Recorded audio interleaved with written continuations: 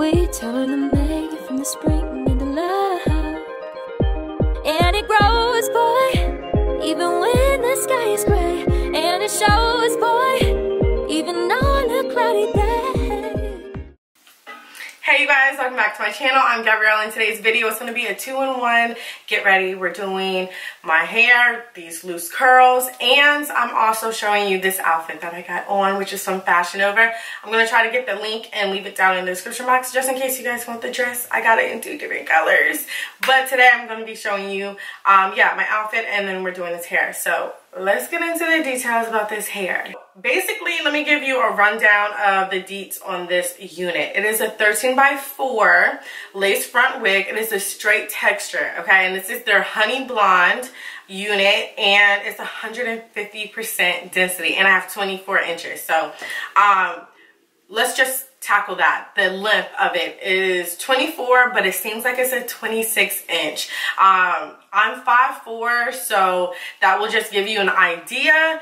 But normally when I get 24 inches, it just doesn't seem as long as this. But that's not a bad thing. That's a-okay with me. This cap size, overall it fits. There's just one thing that's slightly off, which is like ear to ear. It's like a centimeter short on both sides. Like it's like almost there. It's like, but it's just not all the way there. For me, I don't really mind that as long as it's like covering all the, you know, the back of my head. Like if it's just like a centimeter or so short, that's so easy to fix. You can finesse the crap out of that with baby hairs, sideburns.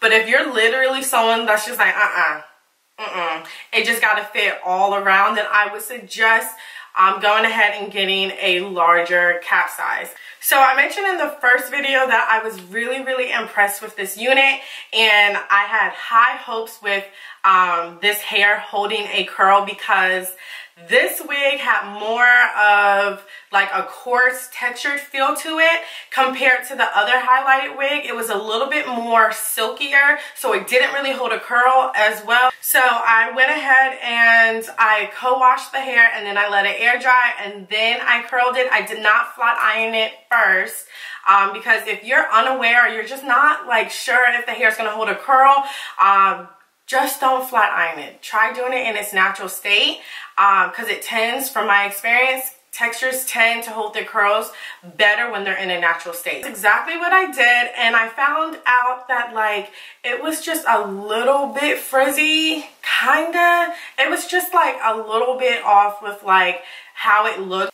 Okay, so since it was a little bit off, I went ahead and used my Garnier Fructis light oil serum on the hair just to like tame the flyaways and just try to get the hair to be more like cohesive and everything, and it worked, but I felt like it just didn't fix the problem altogether. So the next day, which is today, I decided to go ahead and put the serum on again, then curl the hair, and let me tell you, it literally made all of the difference. It like smooths it out and everything like that, and these curls, they did fall a little bit, but I can tell like it's not gonna fall completely to where it's like basically straight. I actually prefer this unit how it was styled in the first video, just completely straight with my bangs bumped. Like I just thought that was just like the look. Okay, so the last thing that I wanted to say, the camera looks like it's picking up the blonde color, like it's a lot more warmer than what it is. So I'm going to try to insert some pictures as well